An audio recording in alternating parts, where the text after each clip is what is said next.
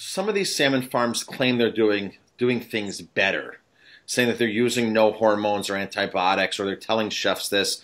I know personally when I go onto the websites, the lingo is pretty tricky how they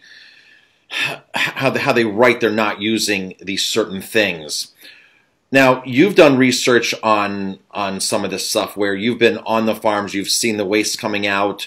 What can you say to somebody, to a chef who says, but I only buy this farm salmon because it's the best, or I only buy organic farm salmon from British Columbia? What would you say to them? I would say that unless you're buying salmon from a closed containment tank, so no waste going into the ocean, you are subsidizing impact on wild fish, extraordinary impact on wild fish. Because the trouble with this industry is they break the natural laws. As soon as you take fish and you put them in a cage and you put down these nets, and so the predators can't get in, what happens is the fish that are sick remain alive and remain infectious. And so they spread whatever it is they have to the other fish in the farm, which spreads out into the wild.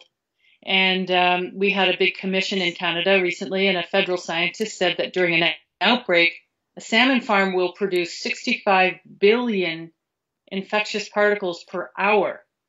This does not happen in the wild. In the wild, any fish that is sick, boom, predator gets it. Whether it's this big and it's a bird that eats it, or whether, it's a great big king salmon that a killer whale eats.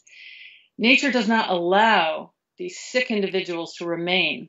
And so they become breeding facilities for all kinds of pathogens. So if you're a chef and you are wanting to protect wild salmon by buying farm salmon, you got to get them from a tank, because as far as I know, there really is no way to do this industry safely for the wild salmon if you're in a net pen. So